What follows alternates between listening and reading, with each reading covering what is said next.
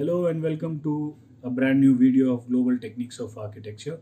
Into this video, we are diving directly into a subject called nickel sulfide impurity or the ghost effect.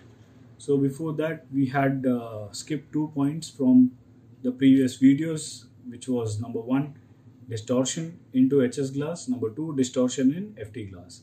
Distortion in HS glass as compared to FT glass are minimal.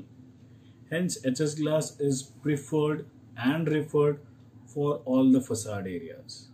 Whereas FT glass has more distortions, hence it is only for the spider glazing or the railing part. So, coming back to the nickel sulfide part.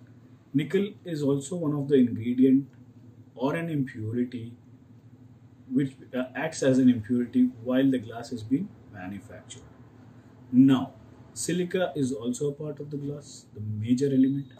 So what happens is, during this process called toughening, there is a formation of a metal particle called NIS. NIS. And believe me friends, that's the ghost for you. That's the ghost effect. That's the main culprit for the ghost effect. So what is a ghost effect? If at all you have balcony railings, 12 mm toughened glass, which is popular all across India, all across Tier 2, even in metro cities.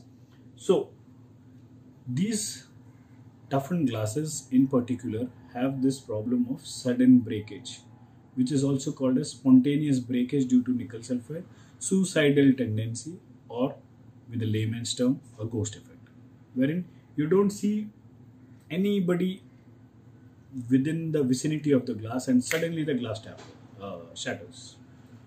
So what happens is, during the processing of this FT glass, this NIS, which is NIS, nickel sulfide, goes from its stable state of alpha, goes from alpha to beta, which is unstable state, goes from alpha to beta, which is an unstable state, but then to remains inside the glass.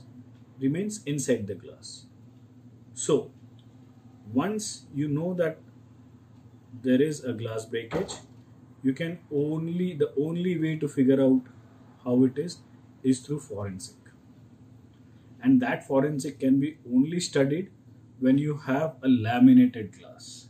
So the next video would be what is a laminated and a DGU glass. So now your glass already has your nickel sulfide impurity. Only FT glass, not HS glass. Okay. So after this glass has been processed and put onto your facade within 3 to 5 weather cycles, when exposed to heat, when exposed to solar, this nickel sulfide, which had moved from alpha to beta, stable to unstable, okay, this tries to go back to the stable position. So alpha to beta and again from beta to alpha. So when I say beta to alpha, what it tries to do is, it just tries to expand itself.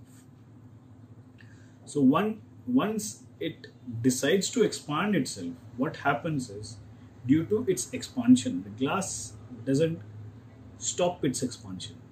So when it expands, it shatters the glass. And if at all it is a single glass, it actually feels like a ghost effect. You can Google up many videos. I can also share you some videos of this, how ghost effect occurs. And if at all there is a laminated glass, then there is a beautiful, if you are interested in facades, of course, the interest is very much required. If at all the interest is there, you see two beautiful butterflies at the center of the glass breakage. At the epicenter, you see two polygons lying next to each other, and at the center of it, those two polygons, is your nickel sulfide. So I'm trying to show you some snaps that I have carried out the forensic and brought it for you. There were 2-3 projects that we did forensic for. And believe me, it was so much fun because the glasses were all laminated. So if you look at the case 1, this this picture shows you the butterfly effect. So this is by default because of the nickel sulfide. And when you look at this picture, which is case 2, this is of course a breakage, but the breakage, the epicenter is not with 2 polygons. So hence it is a stress which was developed due to uneven torque. And you can see the epicenter starting from a single point near the drilled hole. So this is forensic. This is the expertise that a facade consultant, that a designer from facades has, wherein he looks at the glass and says whether this glass has shattered because of number 1, impact, number 2, uneven stress distribution, number 3, metal to glass direct contact, number 4, the most vulnerable, NIS, the ghost effect. So did you like today's content of the video? If yes, please do subscribe to the channel and don't forget to mention how did you like the video in the comments below. Once again, thanks for watching.